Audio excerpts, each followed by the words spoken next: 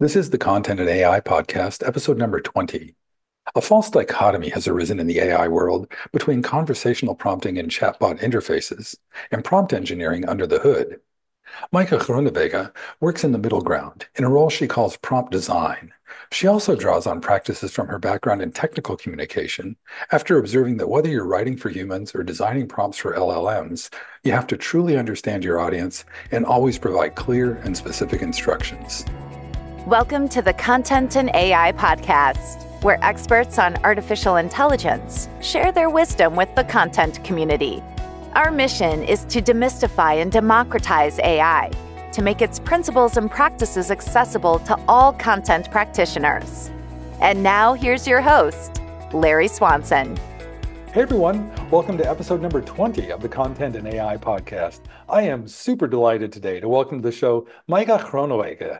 Maaike is, she's a principal at Convocat, her company, and she's an actual genuine prompt engineer. So Maaike, welcome. Tell the folks some more about what it's like being a prompt engineer at Convocat. Thank you so much for having me, Larry. And it's such a pleasure to be here with you. And yes, I guess that I can say that for the last 2 years, I've been working as a prompt engineer, or perhaps rather a prompt designer. And when I tell people that, they're all going like, oh, that must be really sexy, and it's the job of the future. Whereas in reality, I basically write instructions for large language models. And I guess I wouldn't really associate it with being sexy, because most of this is very much like getting your feet in the dirt kind of work, Excel sheets, lots of analysis, lots of document analysis and content analysis. And I guess it's basically a job for, well, can I call them language nerds like you and me? So yeah, right now I'm working for a large Dutch publisher, and I help them kind of finding out what kind of work we can automate by prompting. And it's really interesting. But I've also worked in situations like hyper automation, where the prompts are not the prompts that you write in ChatGPT, but they are part of a larger workflow. For instance, a workflow where you receive an email, you want to have like a first suggestion for an answer, you generate that text, you put it in an email again, or perhaps in a phone call. So it's not really visible, but it's definitely there in the background. Oh, interesting. Yeah, well, you've done so much. I guess first, can you do a sort of a quick job description for what a prompt engineer does? Absolutely. Like you just outlined the main duties, like the main Yeah, things that are going yeah. on. But what does that look like day to day? Like what's your new job? My new job, and it's so funny because it's actually my old job. I feel I'm back to technical writing and technical communication again, because in order to write a good prompt for a machine, I actually applied the same principles that I use for prompting humans, instruction design. So basically, let's take a situation, like a real life situation. This is not from my actual client, but it was an assignment I once got, and it came from a developer. He's quite well known in the space, and he's like, Maaike, listen, I need to prompt a newsletter or a one pager for 3 different audiences, and it should be based on 2 or 3 articles from from the news, from actual news about LLMs and machine learning. And he's like, well, I prompted it, and I must say that the output is kind of meh. And I looked at this prompt, it was literally like, hey, generate a newsletter. I'm like, well, when I would tell a junior editor to create a newsletter, I would give him more instructions. I would tell them something about my target audience. Who is it for? What are their information needs? What is their level of expertise? Because, technical writing 101, don't write for your own level of understanding, but make sure you understand your target audience. So it was so funny because prompt engineering is positioned as a rather technical job sometimes, or a very kind of marketing job. But my job is right in the middle. So what I do is I do a lot of domain analysis. I need to know who I'm working for. And in order to determine the information need of my target audience, I, of course, need to know a little bit of what they're doing. I do target audience analysis, user task analysis, all kinds of stuff. And then when I write my prompt, I do find I write it in the form of a traditional instruction. And that, of course, is what I've been doing that for 25 years. So it's almost like being full circle back into the place I never left in the first place. Because even as a conversation designer, I still feel very much kind of at heart, I'm always a technical writer because I always support users in, completing their tasks successfully or answering questions, solving problems. And these are just new incarnations, I guess, of that job. As you talk about your background and where you are now, I'm reminded that like everybody in content design, conversation design, technical writing, I mean, technical writing seems to be like that's the most straightforward one. People often study that in college and then go actually do it. But everybody else, the conversation designers and content designers and UX writers I know, they all come from like some crazy amalgam of careers and backgrounds. And in your case, it just seems like the perfect storm of that technical writing plus conversation design. And I guess tell me, because you first came to my attention a few years ago as like a really prominent and well-known and well-regarded and super helpful content conversation designer. Um, and these new agents we're working with, the chatbots and GPTs and all that stuff, they're all conversationally based things. How do you feel like does my idea that like you're the like perfectly positioned for that, does that resonate? Or did you feel like this has just come really naturally or? Yes, and it's interesting because when I started as a technical writer, I wasn't even aware that that was a formal job. It was in the early 2000s. So, little trip down memory lane, it was the time of a news group called Tech World, and where people like me gathered. And I was what we call the lone technical writer at the company. So, I basically invented my own job. And I found that I just got really fascinated, especially by how people ask their questions. I also spent some time at the help desk at the same company where I started as a tech writer. And the way people ask questions, it can be so completely different from what you think they want to do. And that's what kind of started to fascinate me throughout my career. And with conversation design, 20 years later, I felt like I had won the lottery because for the first time, we got our user questions handed to us on a silver plate. Because especially if you create a chatbot with natural language understanding, you get the literal questions from your users. And this, of course, as a technical writer, well, I was lucky. I spent 14 years with air traffic control. So I sat next to my target audience, literally in the tower and behind the radar screens. But in many other situations, I didn't have access to my target audience. So I was trying to help them, but I didn't know who they were, in what kind of context they worked. And all of a sudden, here I am with hundreds, thousands of user questions for me to analyze and to kind of turn into answers, turn into user support, turn into task-based, user assistance. And of course, now with generative AI, it's a bit different because it's even better at question recognition than traditional chatbots. But all of a sudden, people are also starting to talk about generating the answers rather than having them written by humans. And of course, that's something to be aware of. And that's also why I wanted to kind of get involved with prompt engineering, because I thought, well, if someone needs to teach these things how to talk, it should be someone who knows to do that herself. But also, I wanted to prove them wrong. Like, hey, listen, this generated content, it might look really like surprising and magical the first time you see it appearing on the screen magically. But when you start actually reading what it produces, you'll find that time and again, it not just hallucinates, but it's not very language oriented. It doesn't have a soul. There's no voice in there. So I thought, well, it's good to have someone who's both a writer and critical and in love with the technology, all three of them, in one person, and let's see where this goes. Yeah.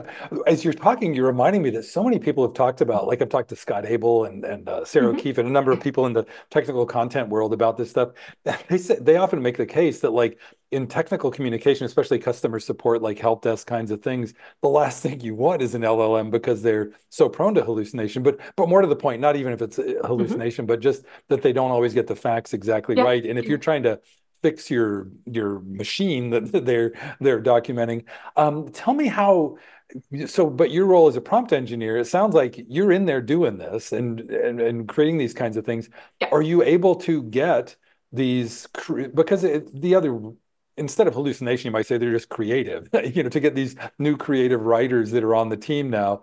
How do you help the LLMs answer those questions in a way, or do the create conversations that are actually Hmm. productive and they aren't Hmm. just like creatively making stuff up?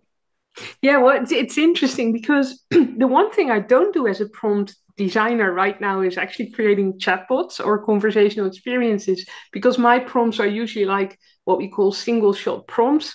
I give an instruction and it outputs something, and that goes into a workflow as input for another step. But what I do find, because of course I have been experimenting in my own time with chatbots, is that retrieval augmented generation, if your content set is good, it will actually give you quite a nice base to start from.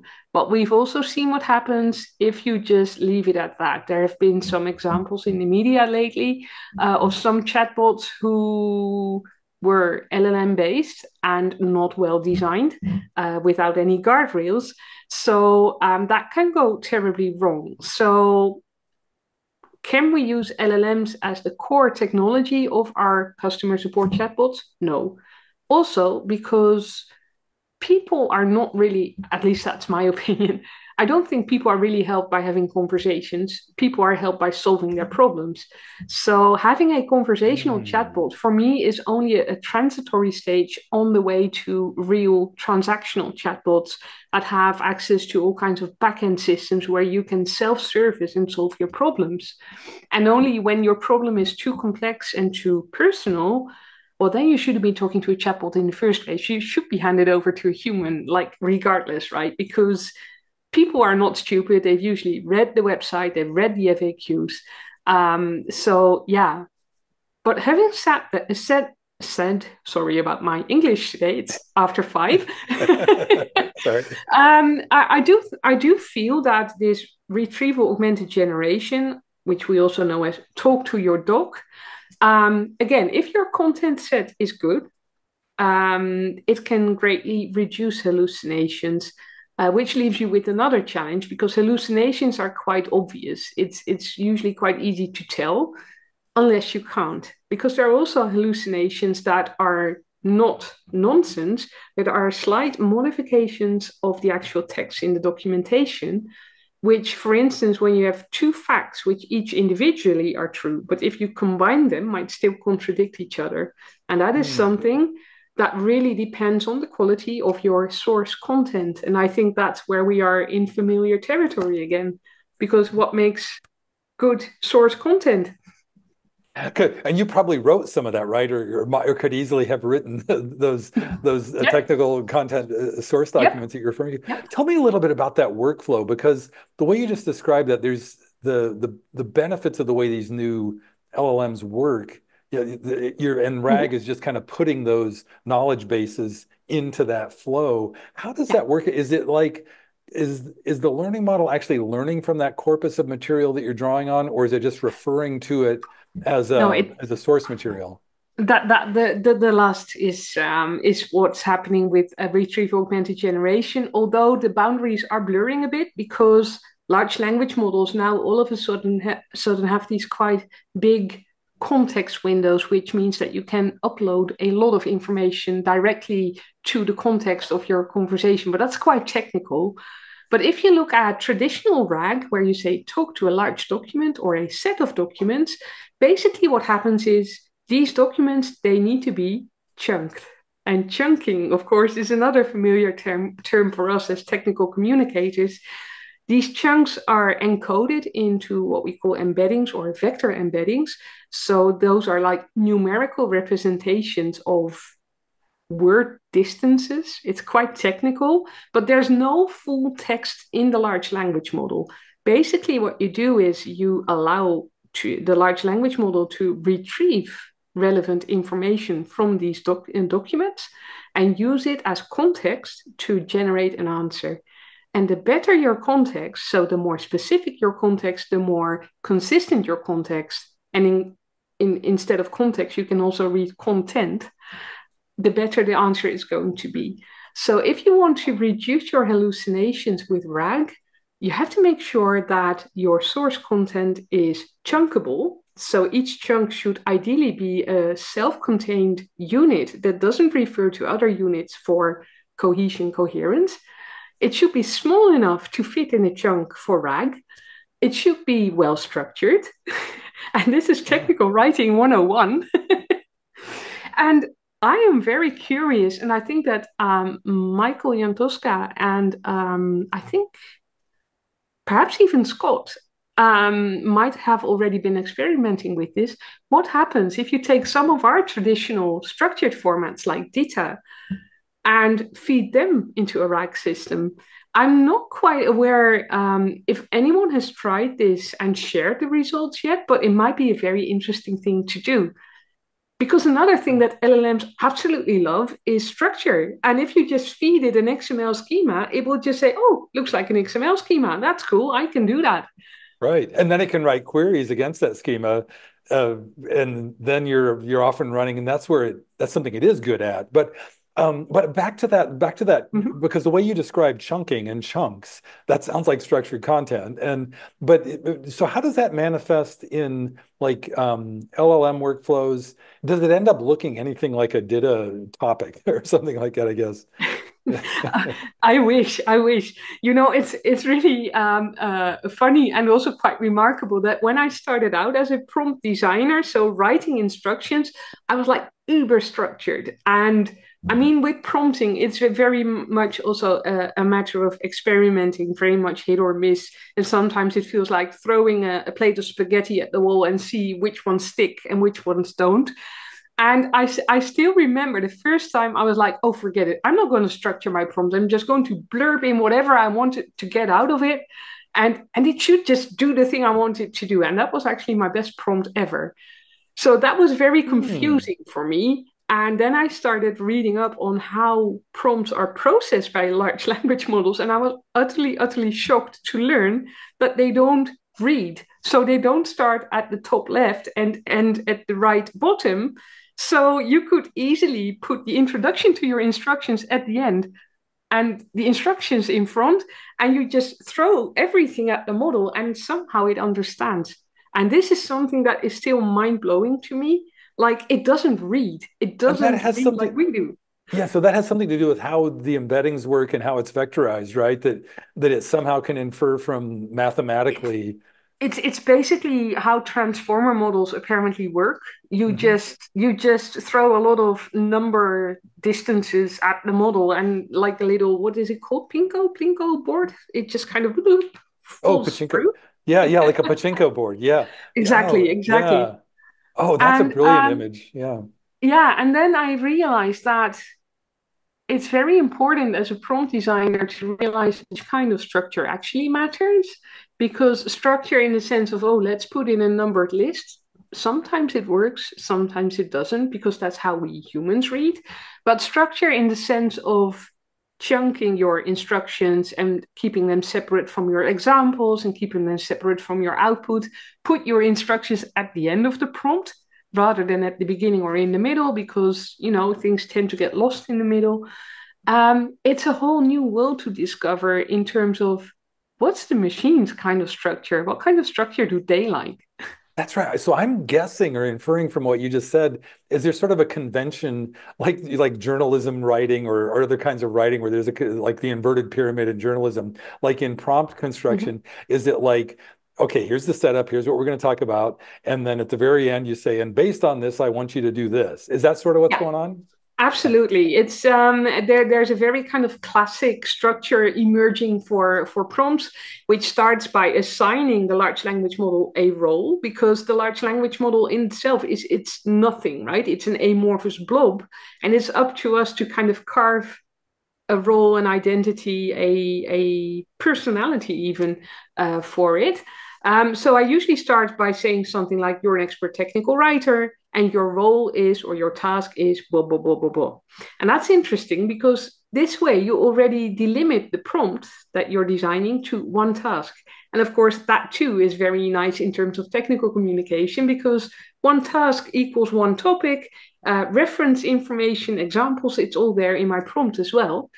So, role, task, a little bit of context. And sometimes I even explain it the problem that I'm trying to solve, because then you kind of prime the model for getting into the same problem space. And this is kind of magical, I think, still. Yeah, that's Um, yeah. no, the way you're describing it, it's like because these large, the L, the first L is large. These are giant models, and they need some kind of context. Like, hey, in this vast amorphous, vectorized embedding space, you are this entity, and I need you to do this right now. Yeah. But hey, Yeah. I want to circle back to something you've said a few times Sure. now Sure. that you make the distinction between prompt design and prompt engineering. Mhm. Talk a little bit about that. Of course. Yeah, actually, it's a little bit of a framework I'm developing on the fly, because people talk about prompting in all shapes and guises. And I actually have three levels of prompting. The Hmm. first one is what I call conversational prompting, and that's what everybody does with ChatGPT, with Bard and Bing. It's typically in a commercial end user app. So Bard, ChatGPT. It's typically for personal use and entertainment, no need to reuse your prompts a lot. And it's very much on the interface is conversational. So it's basically talking to a general knowledge chatbot that can also help you with all kinds of tasks.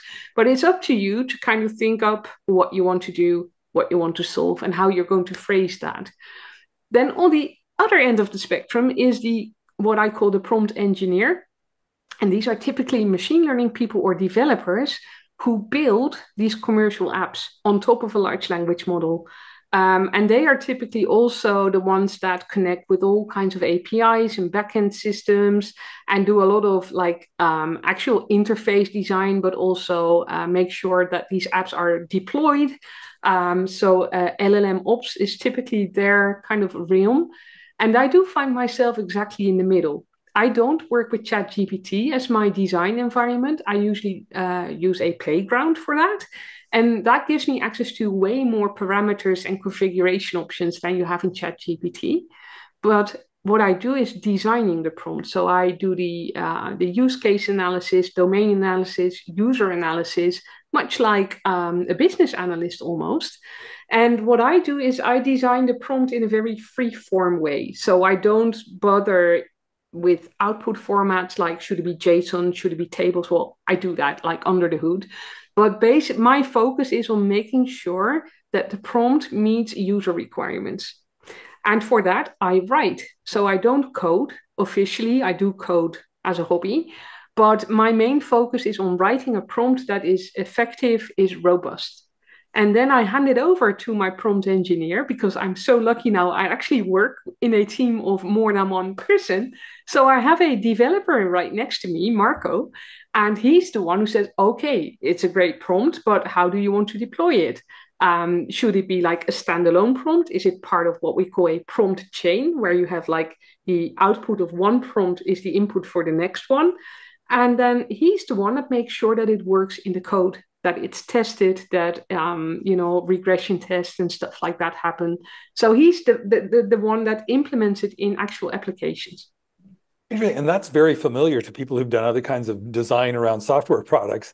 Yes. That relationship, and it's kind of been interesting that like the same thing happens we kind of know each other also from the knowledge graph world, and in that Mm-hmm. world, it's all ontology engineering all the time. There's no ontology designers anywhere, and I'm like, come on, you guys. And so I might steal your idea and try to carve out an ontology design role in that world. Yeah, Yeah. especially because well, I love that you're touching on ontologies, because graphs and LLMs together I wouldn't call them a match made in heaven yet, but they are definitely Hmm. a combination that provides the best of both worlds. Because what LLMs can't do is, and I should be precise here, they can't do logical inference.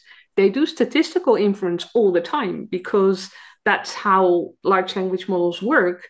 But causal relationships and prompting for them consistently is just something that we cannot do with large language models. So that means that in order to have a persistent reference to the outside world or a model of the outside world, that's where graphs come in. And those relationships, of course, are persistent and queryable.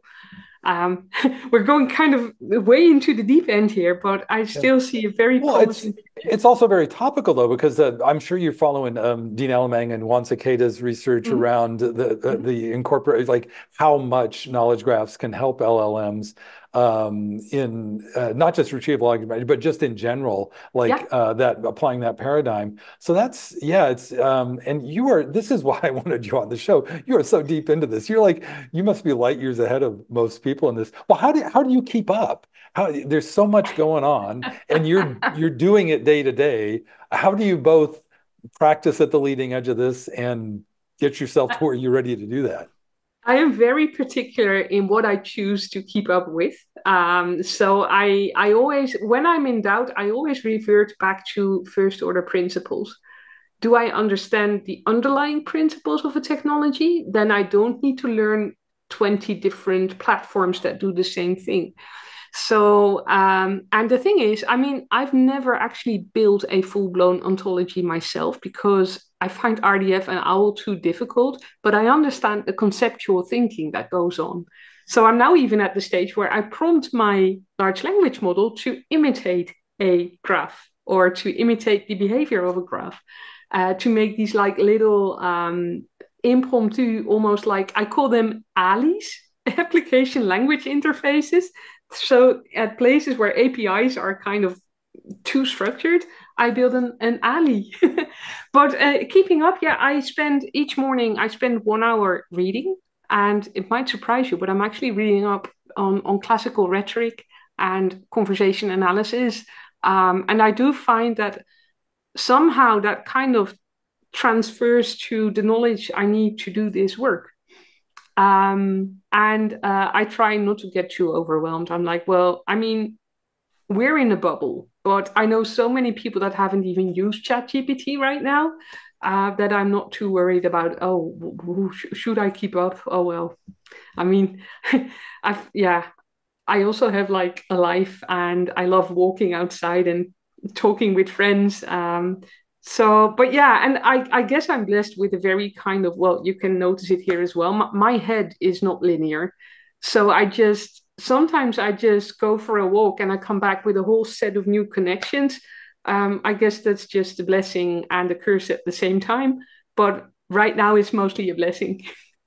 Yeah, that's where I get all my best ideas. Well, the shower and walks, those are the Yes, two accounts absolutely. of Yeah. idea. That's where you get it. And I must say, walks, I used to walk with a little voice recorder, but nowadays I do my walking with ChatGPT in voice mode, and is that is actually mind blowing.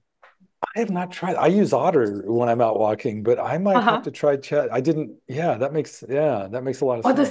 the thing is that with talking to ChatGPT, you can actually tell it to shut up for like, I don't know, 20 minutes or until you say so. So you can just ramble. And then when you're done, I tell it, hey, Chat, listen, I'm always very polite to Chat because, well, you never know when the large language models want to take revenge, right? But I'm like, okay, this is me talking. Now, could you perhaps help me by doing, and I just give it a task, like, can you give a transcript of my notes? Can you highlight some of the more important ones? And it's the actual conversation that I'm having. Half of the time, I'm not even listening to what it gives back, but I do know that when I come home and I log in on my text chat GPT, everything is there. And I also know that something has been listening, and something listening or something in listening mode is just an invitation to keep talking. So that's how I do most of the drafting for most of my articles. I never let it write the final version because I hate ChatGPT's tone of voice with a vengeance. Even if I train it on my own tone of voice, it's this song by Tom Waits. It's the wrong smile in the wrong face, though her lips are smiling. It's not her face, and that's exactly how I feel about ChatGPT. Okay, it's nice text, but it's not me. I'm going to try to link to that Tom Waits song in the show notes. That's too great. Hey, Mike, I I'll can't believe. send you a link. Yeah, no, I appreciate that. Hey, I can't believe I could literally talk to you forever about this stuff, but I like to.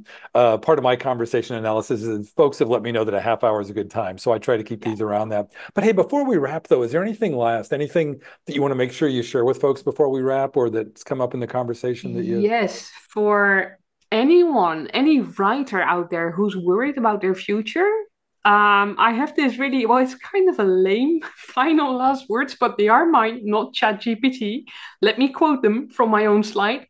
The future is bright for those who know how to write. Will always be needed, and I think now even more than ever. Nice. That's a perfect note to end on. Oh, one very last thing, Mike. What's the best way for folks to stay in touch if they want to connect? And you have to mention Convo Club because I want to make sure people know about that.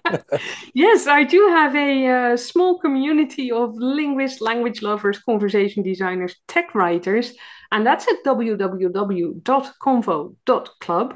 And I have my virtual living room at LinkedIn. So my LinkedIn profile is Maaike Groenewege, written as one word, but I'm sure that a link will work much better. But LinkedIn is literally where I hang out all day. So that's where you can find me. Also, conference season is coming up. I'm definitely there at Edinburgh in March.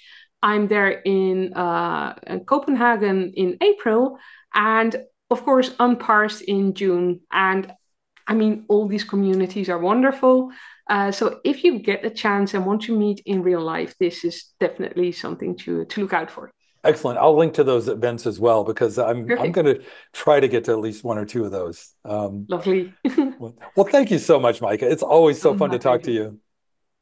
you. My absolute pleasure. And yeah, it's been great sharing some thoughts with like-minded people again. So thank you so much.